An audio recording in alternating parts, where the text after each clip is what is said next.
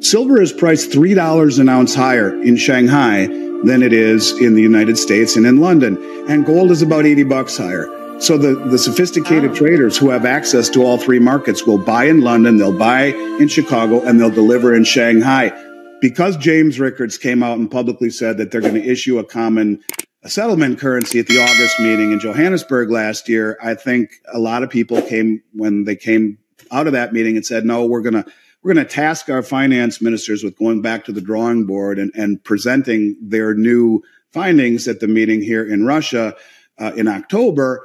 People said it's a nothing burger. I look at it differently. Like in crypto speak, mass adoption. 35 more countries have formally applied to the BRICS, and another 20 plus have informally applied. Take a look at what Saudi Arabia has done in the span of just a couple of years. They've joined the BRICS. They have applied to the Shanghai Cooperation Organization, which is the largest regional financial and military organization on the planet. And they too will join BRICS, as James Rickards said, and as I've been saying for 3 years, because they're the same countries that are all invested in the Belt Road Initiative, in the BRICS, in the new BRICS Development Bank that Saudi Arabia also applied to. Saudi Arabia signed military agreements with Russia for protection, and it's the protection of the Saudi kingdom that gives us the dollar hegemony.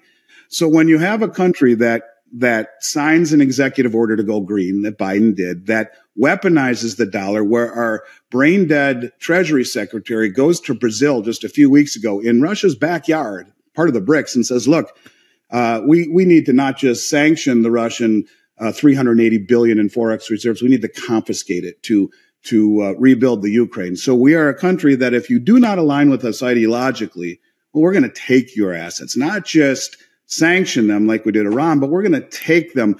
And you know what? We don't need you anymore, Saudi Arabia. And even though it is the linchpin of the dollar hegemony, you know, our protection of Saudi Arabia is what has made them and by extension OPEC value the dollar or oil in dollars and then recycle the excess in U.S. treasuries. Well, look at what they've been doing. Aside from all of these relationships they have been making, aside from the Crown Prince of Saudi Arabia, you know, saying China was our most important trading partner this year, but for the next 50, well, yep. Those numbers are important. The last 50 years, it was 50 years ago that we signed the Petro agreement. So we are putting ourselves in a place to lose the world reserve status. But when you talk about gold, look, all of these countries have been accumulating gold, in particular the Chinese, for 16 straight months in a row. And just like the finance minister, Sergei Glaziev, said a few years ago, that they are going to issue a common settlement currency in time that will be a basket of local currencies and a basket of commodities. Well, lo and behold, we just heard this a couple of days ago. And there was an interview that was done on, I think it's called TASS, T-A-S-S, and it's a news agency in Russia. I think it's really worth people reading and going to. It's usually a few days ahead of Zero Hedge. Anyways, the gentleman who was interviewed there came out and said exactly this, that yes, we can confirm that we are in the process of working on a two-basket currency, one of local currencies and the other of commodities. Now, we know all of this, and we know that gold being tier one is probably going to be very relevant in this. This is all stuff we know. And he also came out and said it will be digital, just like the project M-Bridge, which was developed by Singapore, China, and the United Arab Emirates, which allows central bank digital currencies to trade cross-border without using the SWIFT system. In fact, there were just a few trades done recently. So they said it will be digital, two baskets of currencies. But I want to read you what he said. And this, to me, is the most important thing to take away from, I think, what's going on with the BRICS, what's going on with the new currency, what's going on with their accumulation of gold, because it will, just like Zoltan Pozar said, we're entering into a system of commodities and transparency. So, but here's what they had to say. And this is why I've been saying for the last 2 years that you will see the Western system, the COMEX and the LBMA, exposed for what it is. And it is a scam, if you will, where the market, where the futures market is controlling the price of the underlying commodity. And it's not right. So let me just read this to you because it's very telling. He says, the second part of this new currency is price. For the moment, price is determined by Western speculation. Very true. We produce these commodities, we consume them, but we do not have our own price mechanism. which will balance supply and demand. Now, during the COVID pandemic, the price for oil fell to nearly zero. Now, he's wrong there. It fell to negative $40 a barrel. Kind of, I guess that encapsulates my point, where an exchange can push oil down to negative 40 a barrel. That's not right. Anyways, he says, it's impossible to make any strategic planning for economic development if you do not control prices of basic commodities. Price formation with this new currency should get rid of the Western exchanges of commodities.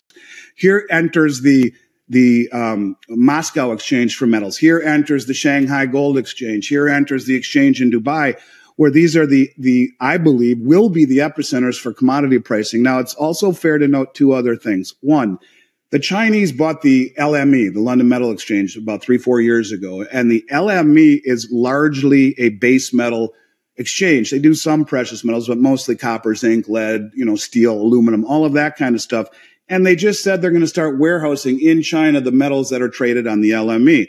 So it's precious metals, it's base metals, and they just came out the other day and said they are going to issue now the BRICS grain exchange, because all of the prices are primarily determined by the Chicago Commodity Exchange. So what they are doing, and think of mass adoption, think of doing things methodically, think of doing things the right way before you pull the trigger, little by little by little, then bang all at once.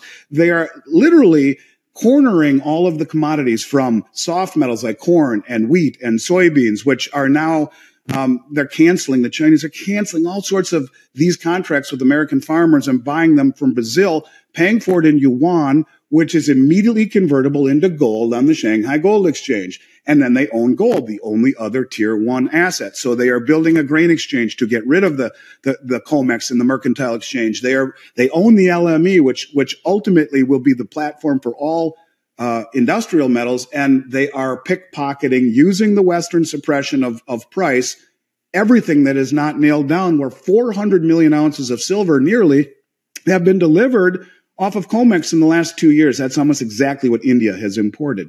So you can see this is very methodical. And I think they're using the suppression and the leverage of the West against us until there's no one stupid enough to deliver at these prices. And then you get that all at once moment where the prices are then quoted on the other exchanges. And last point, the Shanghai Metals Exchange right now is starting to kind of do that. They're turning up the arbitrage heat. Silver is priced $3 an ounce higher in Shanghai than it is in the United States and in London. And gold is about $80 higher. So the sophisticated traders who have access to all three markets will buy in London, they'll buy in Chicago, and they'll deliver in Shanghai. Little by little by little by little, they are accumulating what Zoltan Pozsar said, a system dominated by commodities and transparency, not opaque debt instruments. So I think it's a big deal. It's a big deal what's going on with the BRICS accumulating metals, for sure.